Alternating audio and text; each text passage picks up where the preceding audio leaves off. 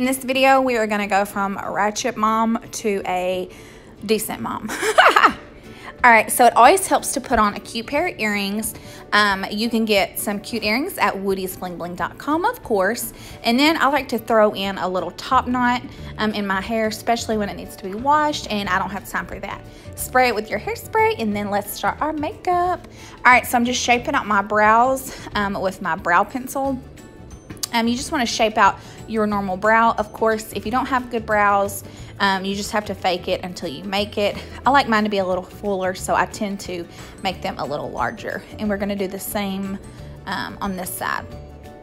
And then you're just going to take a spoolie or the little brush in to blend them out. That mirror, by the way, is from Jazzle Dazzle on Facebook. Now you're going to take your LA concealer. I get mine at the Dollar General or the Dollar General. And then you're just going to do the same on the other eye. This just shapes them and just cleans them up really good. It's also a good way to prime your eyes.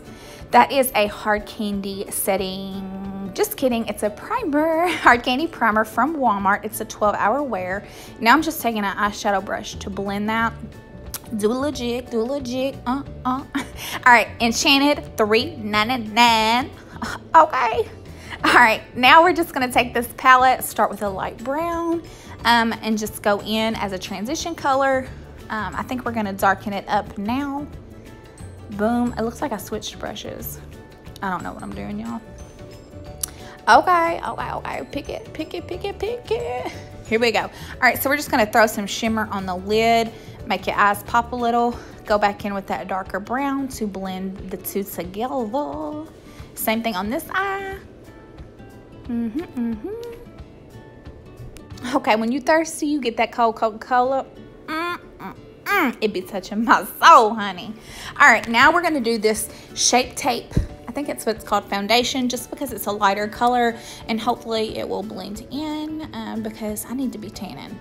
All right, you're just gonna take a brush and blend it in. All right, now we're gonna use the Revolution concealer under the eyes, nose, forehead, chin, boop, boop. All right, again, I'm just using a eyeshadow brush to blend it out. Then you're gonna grab a beauty blender to finish that out.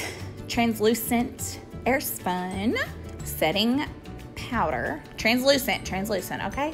Take that brown under the eye, yep, Now, what is this? Mascara.